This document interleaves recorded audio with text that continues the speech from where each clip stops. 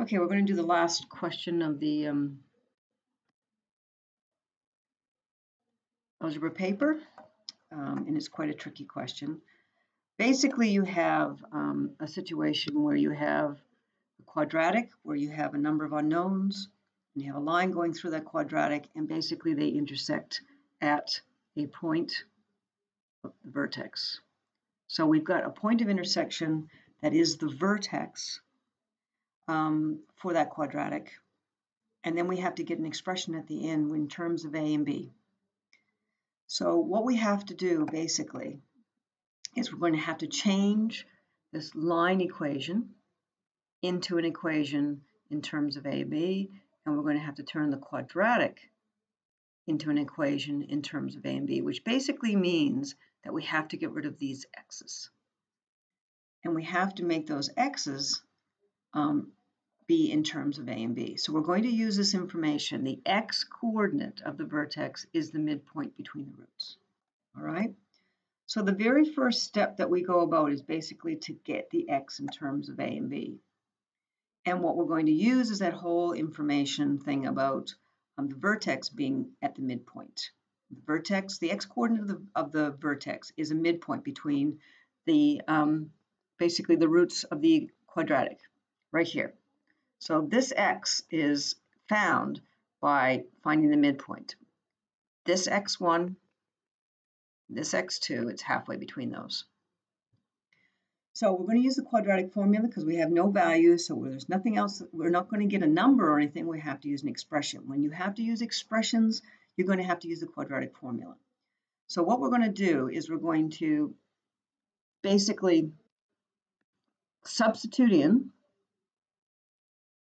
to the quadratic formula what we know from the quadratic itself. So in the quadratic, A is A, B is negative 2B, and C is C. So we're going to actually throw those things into the quadratic formula for the plus and minus. So we're going to get two roots.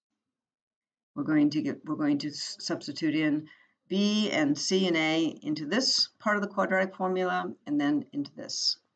And then the whole thing, you don't have to do this as one step, but the whole thing has to be divided by 2 because we're trying to find the midpoint between those two roots on the quadratic. And so when you do this, what happens is you're going to get the 2b squares will cancel themselves away, and the negative 4ac's will basically cancel themselves away. So you're left with basically 2b plus 2b over 4a because we divided it by 2. And then that simplifies into b over a. So now we have x in terms of a and b, which is beautiful. This is the hardest part of the question, to understand that that's how you're going to have to proceed.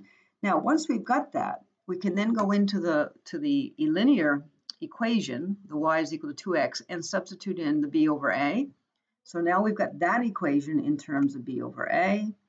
And then we can go into the quadratic formula and do exactly the same thing. So we're going to make the quadratic formula in terms of a and b. So we're going to substitute in for x, the b over a, and the b over a, and we end up simplifying the quadratic, and it ends up being, this should be over a, by the way, b squared over a minus 2b squared over a plus c.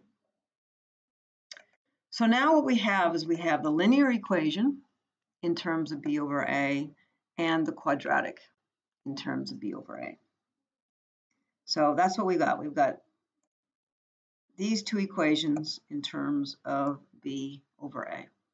So now we've got a point of intersection, which means that we can use the principles of simultaneous equations, and we can basically make the quadratic equation, right, here equal to the linear equation. The points of intersection are the same, and then when we simplify that, we can simplify that in terms of c. So now we've got an expression that represents the line in the quadratic and that point of intersection in terms of c in terms of a and b.